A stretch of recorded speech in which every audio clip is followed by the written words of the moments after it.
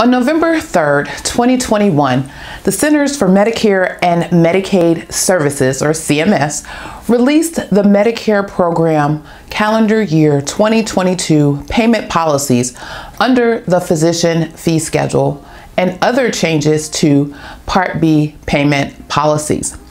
There were a lot of topics included, and in this video, we will focus our attention on the hot topic of split or shared evaluation and management services.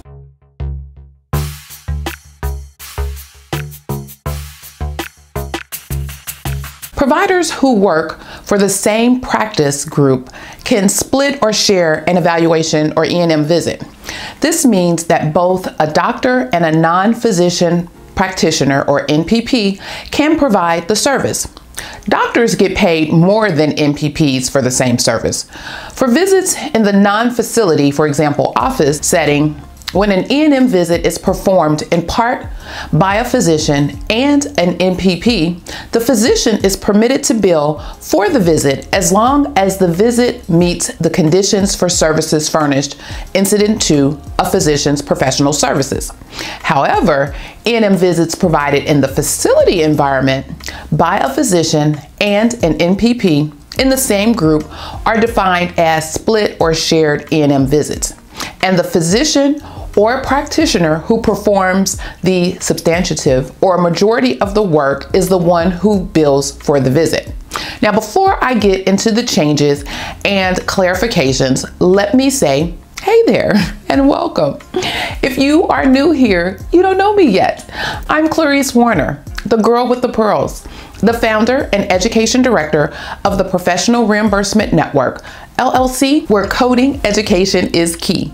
And on this channel, I provide you with information, tips, and strategies on how to become a certified marketable medical coder. As a result of my straightforward strategies, tips, and optimistic approach to education and learning, I've served hundreds of students and helped them transform to become certified medical coders who have developed dynamic careers in the business of healthcare and are valuable resources in their own right. Consider subscribing to my channel to get the latest and greatest information and tips you need to become a certified marketable medical coder.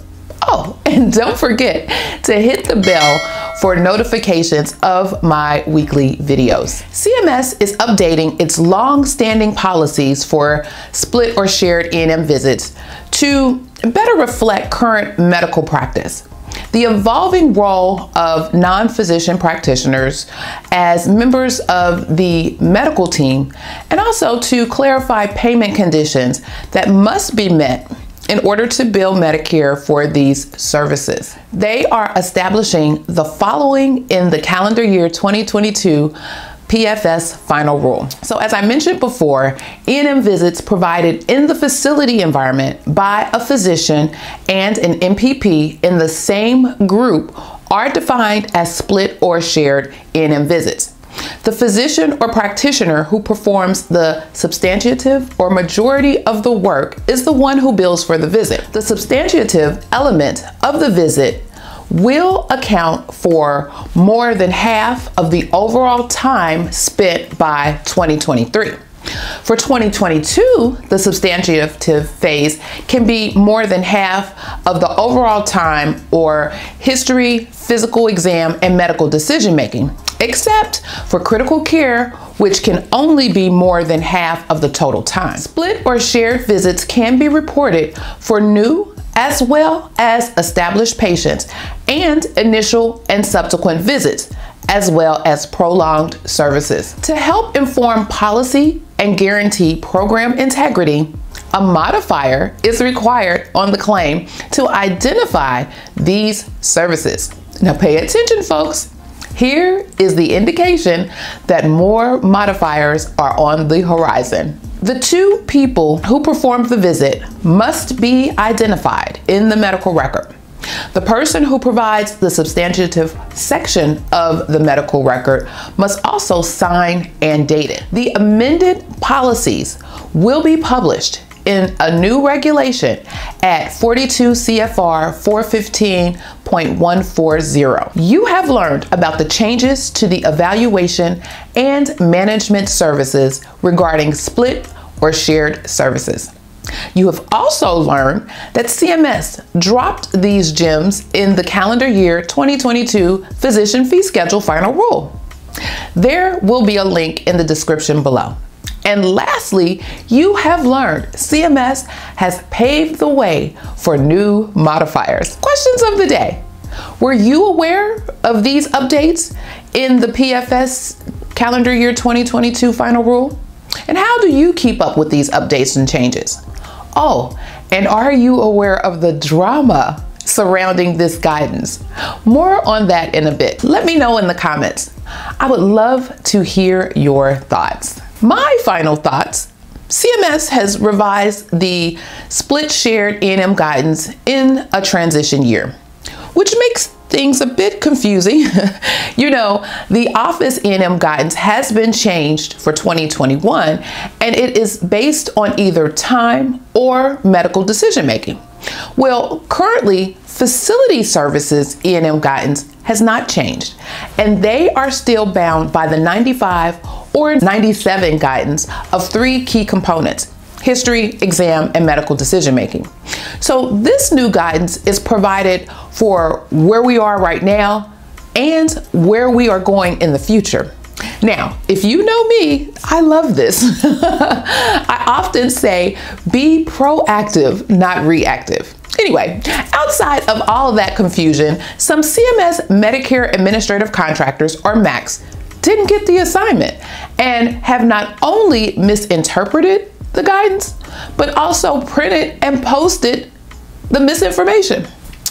CMS had been clear that MACs are not to interpret the guidance, but state the guidance provided by CMS. I'm sure there will be more to come on this, so stay tuned. I'm Clarice Warner, the girl with the pearls, the founder and education director of the Professional Reimbursement Network, LLC, where coding education is key, providing you with information, tips, and strategies on how to become a certified marketable medical coder. And if you are interested in more information on these tips and others on how to become a certified marketable medical coder, well then check out these videos and check this out. Are you interested in medical coding but not sure where to start and scared of wasting time and resources? Let me help you with the right steps to become a certified marketable medical coder. Learn more at bit.ly/5stepscoder. If you liked the video, don't forget to let me know by hitting the thumbs up, hitting the subscribe button, and the notification bell so you are informed every week when I upload new content. As I said, I love hearing from you, so let me know you were here by providing a comment, asking a question, or just stopping by to say hi. You can also give me a little love by sharing this video on your social media platforms. Tag me in your video share at PRNcoding.edu. Let's stay connected and connect others. Well, you, my friend, have stayed until the end. Now, let me know where you are checking in from. I love to see where our reach is. If you want to learn more about the wonderful world of health information, medical coding, and/or compliance, then watch one of these videos. And remember, be safe, be kind, and don't wish for it, work for it. Until next time, take care, and thanks so much for watching.